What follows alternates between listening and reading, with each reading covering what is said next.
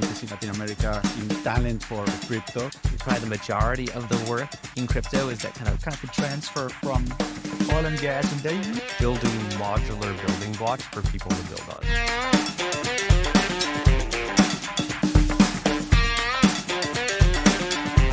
Hey everyone, thank you so much for joining the Behind the Company Lines podcast. So what we decided to do is roll out a service where anyone that gets COVID can go online across 42 states. They can take a picture of their COVID test, fill out an online health assessment, and within 1 hour, a health practitioner will treat them.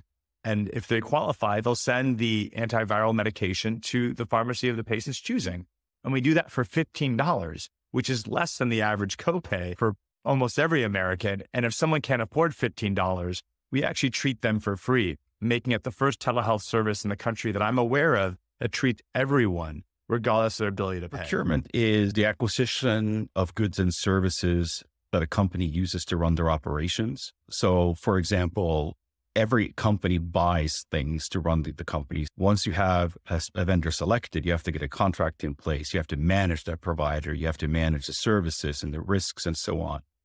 And that's really the remit of procurement, to make sure that you are buying the goods and services your company need at an affordable price, but also while managing and risk and delivery of the services that you need. I just really had this deep-seated hatred of petroleum when I was younger. I now have a little bit more sympathy, but I digress. And so my big thing was petroleum, and I never really let that go. But as things progressed, when you have passion for an issue, you can get fascinated by the solutions to that issue, and you get really involved, read about them, talk to people, and then you can start to get more and more niche and more specialized to a specific aspect of that problem. Here is to work methodologies way, building the right proof of concept, the right pilot, building the right process. Really to understand exactly what's the end goal. You need to really to understand and drill down the details, and then to offer the solution that you think is best for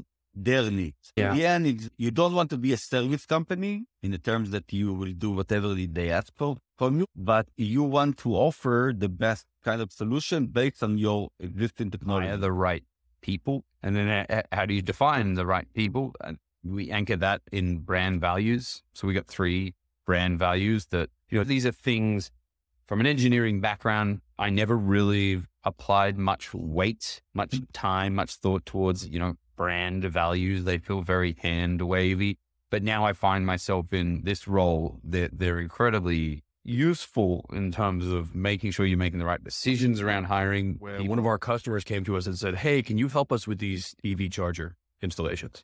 And we started looking at it, and it turns out that behind the installation of every single one of these new EV chargers going into a parking lot all over the country is an electrician or an engineer standing there with an out-of-date single line diagram of this facility, trying to figure out how to fit this brand new piece of equipment into a 1970s electrical system nobody kept records of, right? I was like, oh, that's what we do. So then it was like, okay, I had this kind of moment. We really started focusing specifically, not just on electrical contractors, but on a subsection of those, which are EV charger installers.